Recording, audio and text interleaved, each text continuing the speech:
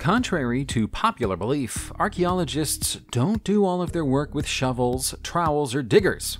They don't even do all of their work in fields. Here in the 2020s, you'll find them teaming up with their paleontologist peers and using the very latest sonar equipment to make their discoveries. And those discoveries are just as likely to happen at sea as they are on land. We've seen some amazing discoveries made in the recent past, and we've put some of our favorites together for you in this video. Let's start with a recent project at an ancient Aboriginal site of Moyil in Victoria, Australia. If the experts are right about what they believe they've found here, it could change the whole story of global human migrations as we understand it. Archaeologists and scientists working at the location believe that they've identified deliberately charred rocks and weather-worn shells there, and they're claiming them as evidence of human activity. That would mean that there were indigenous people living in this part of Australia 120,000 years ago, twice as long as is currently believed. That's so far back in history that it's at odds with the current prevalent theories about when human beings left Africa, and which direction they headed in when they left. More work will have to be done at the site to persuade scientists to accept the findings of the team there at the moment, but the evidence looks strong. There aren't many natural forces that could have blackened these rocks in this precise formation, and it does look a lot like an ancient human hearth. Add the presence of the shells to that, and you have the telltale signs of people cooking and eating here during prehistoric times. Greece was one of the greatest civilizations of the ancient world, and relics of ancient Greek history can be found all over modern Greece, including deep below its streets. Archaeologists uncovered the tomb of a Greek Bronze Age warrior close to the ancient city of Pylos in 2015, and started an excavation project that has so far lasted for 5 years. During that time, the husband and wife team of Jack Davis and Sharon Stocker have brought more than 3,500 objects from the grave to the surface, many of which are made from gold, silver, and bronze. The warrior was buried in full body armor, which has also been recovered, and was sent to his final resting place with some elaborate grave goods, including the Pylos combat agate, 4 solid gold rings, and various weapons. They believe that the warrior might have perished during the Mycenaean invasion of Crete somewhere around the year 1450 BCE. That's a controversial suggestion that, as there are still a few historians who don't believe that the Mycenaeans ever invaded at all, and that the eventual establishment of Mycenaean culture on the mainland was arrived at through assimilation rather than conquest. There's a strong argument in favor of saying that Englishman William Shakespeare was the greatest writer who ever lived. He's certainly the most influential. His plays and writings have been translated into every major language and exported to almost every nation in the world. What we're looking at right now is believed to be the first ever Shakespeare play to reach Spain. It's an edition of the play The Two Noble Kinsmen, thought to be Shakespeare's final work, and this edition of it was published in 1634. That's a long time ago, but still posthumous from Shakespeare's point of view. The manuscript appears to have been held at the Royal Scots College of Salamanca for centuries, and it doesn't appear to have been known about even by the college's owners until it was identified by researcher John Stone among their archives in September 2020. The Spanish Union catalog of pre-1900 imprints suggests that there aren't any English plays published prior to 1720 in Spain, so this artifact was either smuggled into the country or carried in someone's private collection without anybody knowing about it. The college is now taking much better care of it than it has done for the past few hundred years. Almost all of us have heard a version of the Nazi gold train legend. The story that says somewhere underground in Europe, there's a train laden heavy with all of the gold, artwork, and precious jewels that Hitler's Nazis stole as they stormed through Europe. It's generally thought to be a myth, but in 2015, a report came from Poland, saying that a team of experts had finally located the long-lost train. The most commonly told version of the story is that the train went into a tunnel close to the border between Poland and Germany in 1945 and was never seen again. Now the location of the train is being given as Wrocław, Poland. Scans taken by ground-penetrating radar appear to show a 300-foot-long train deep below the surface. Based on the scans, the train appears to be armored. That would certainly suggest that the cargo aboard it is valuable. The next step is to dig down and access the train, a process that has moved frustratingly slowly so far. Has the lost gold of the Third Reich finally been found again? Experts still need to do a lot of work to prove it, but the suggestion has got the public excited. Here's a question you've probably never asked yourself. Where are the world's oldest known sperm cells, and how old are they? The answer to that improbable question is they were discovered inside the body of a tiny crustacean in September 2020, and they're approximately 100 million years old. The crustacean is trapped inside a piece of amber that turned solid black when dinosaurs roamed the Earth.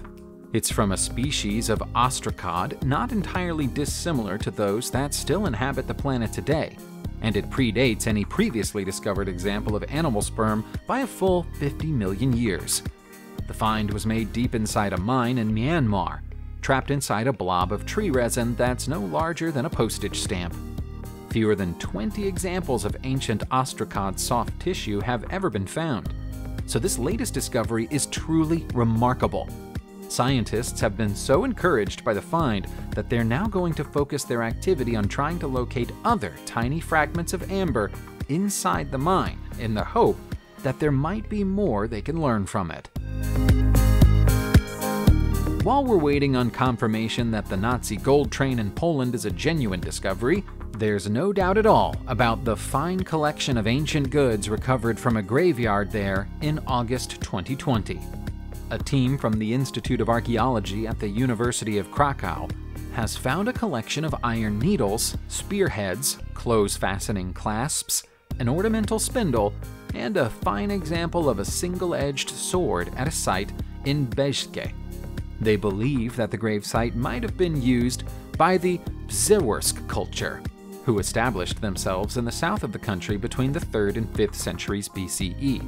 They lasted until the 5th century, when it's thought that they were conquered by the invading Huns. Most of the grave goods were damaged by agricultural activity that's been carried out on the land over the centuries since the burials. But the sword was miraculously found in a near-perfect state. A single-edged sword is obviously less useful in a battle than a double-edged one, and it might be the case that its use was ceremonial. It's thought that the Przeworsk people preferred to use spears in battle, which would explain the finding of multiple spearheads as opposed to just one sword. Is there such a thing as the perfect beer? We're not sure of the answer to that question, but the ancient Chinese were trying very hard to create one 6,000 years ago. In January 2020, a team of researchers studying Chinese amphorae fragments from the Neolithic era made a discovery that surprised them. The amphorae had been used in the beer-making process, and two different methods had been employed. The amphorae were made by the Yangshao culture, who once owned almost all the land in the Yellow River Valley. By placing the shards into an ultrasonic bath and then processing the liquid residue obtained from them, the team identified traces of fungi, proving that the containers were used to brew beer in two ways. The first involved using malts made from rice and seeds, resulting in a low-alcohol beer. The second used grains, moldy grass, and a dried fermentation starter known as ku, which would have resulted in a much stronger beverage. Altogether, the findings suggest that in the ancient world, a Yangshao party was a very good party indeed. You might even consider them the originators of the real ale craze that's taking over the Western world at the moment.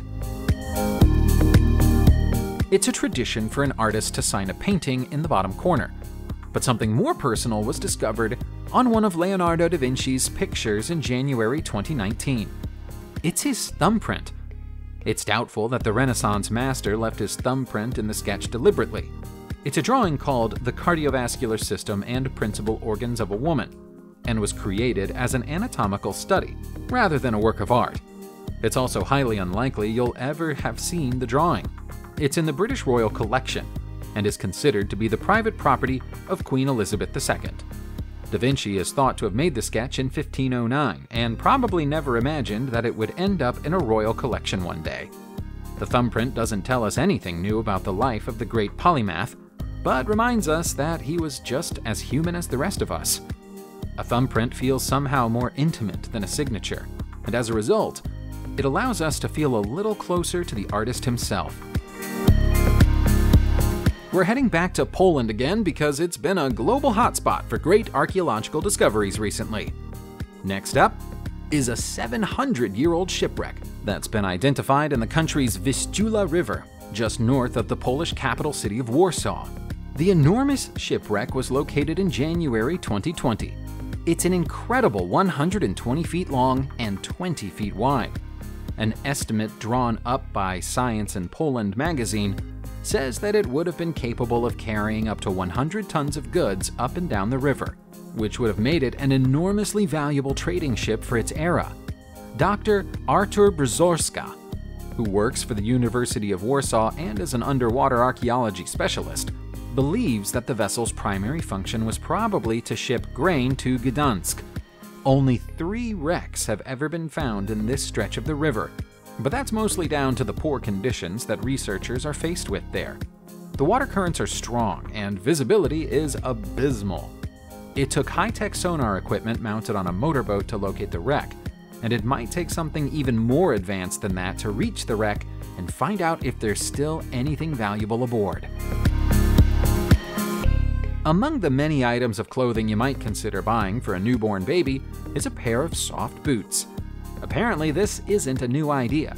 In April 2019, archaeologists found a fragment of an elaborately decorated and very small shoe in Switzerland, and they've concluded that it's part of a 14th century baby boot. The leather ankle boots appear to have been covered in a floral pattern and came with a number of decorative buttons and clasps. The find was made during the excavation of a medieval town in the Swiss canton of Jura. Only 5 boots that bear even a passing resemblance to this discovery have ever been found in Europe. By measuring the fragment and extrapolating an idea of its full size from there, the experts believe that it was probably worn by a 1-year-old child. The top of the boot is made from goat leather, while the sole is made from cow leather. It wouldn't have been easy to make, and it was probably expensive to own, suggesting that while people still might have bought boots for babies 700 years ago, they probably only did it for the babies of the wealthy. In February 2020, 55-year-old Israeli veterinarian Rafi Bahalul went for his morning swim in the sea close to the coast of Atlit when he spotted what he thought were hieroglyphs in the seabed. He couldn't get near enough to take a better look, but after he got home and dried off, he phoned the Israel Antiquities Authority, who sent Jacob Shavrit to the site to investigate further. And that's how Rafi became responsible for the discovery of a 3,400-year-old stone artifact from ancient Egypt. It might look like a decorative tablet of the kind you might find on an Egyptian temple wall, but it's actually an Egyptian stone anchor. The drilled hole at the top of the slab is there to secure a rope to it, and this particular style of carved stone anchor was popular with the Egyptian sailors of the Bronze Age. It might be the case that the stone was taken from a temple or shrine and then repurposed as an anchor, which would explain why the hieroglyphs on it appear to be cut off on one side. Is this site in the Catalonia region of Spain the world's oldest art gallery? Maybe so. There are so many engravings, carvings, and other drawings on the walls of this cave that it must have been a sacred shrine at the very least, and it's a very ancient one. Archaeologists believe the inscriptions here were made 15,000 years ago. Somehow, the caves and their contents had gone completely unnoticed by the world until October 2019, when a team from Rovira I Virgili University decided to check on the welfare of a group of caves close to Le Espluga de Francoli after heavy flooding in the area. They found that the caves were unharmed, and that one of them, the cave known as Font Major, contained more than 100 instances of rock art, including paintings of horses, deer, oxen, and human beings. Around 60 of the drawings are either abstract or haven't been correctly interpreted yet.